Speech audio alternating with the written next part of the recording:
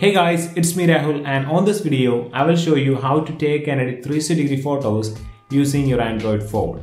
So on this video I will be using two applications. They are Google Street View and Theta Plus. So to take 360-degree photos, there are plenty of apps in the Play Store, but the one that really works well is the Google's Street View app.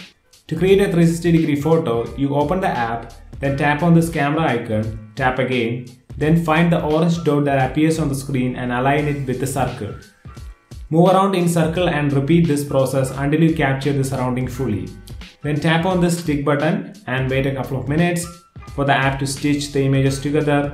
Then go to this private section, tap on the image to view it. The next part is how to edit these 360-degree photos. As of right now, there are only a very few apps for editing 360-degree photos. We are going to use Theta Plus because it is the best around. When you open the app, open the Theta app, you have two options. One is time lapse and another one is edit image. You have to tap on edit image, then select that 360-degree image that you just created using Street View app.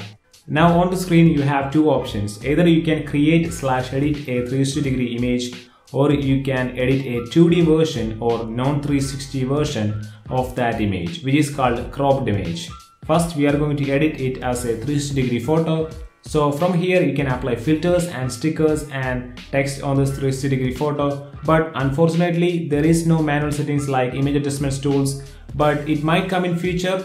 After you've done all your editing, tap on this share button, then hit save to your gallery and you are done.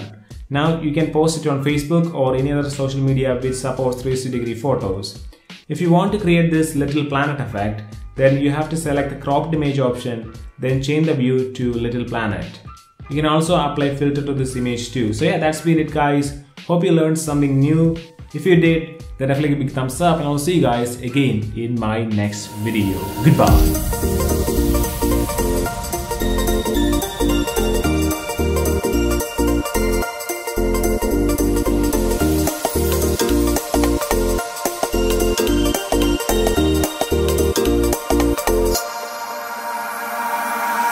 Could swear it's been 700 degrees in here since you came in.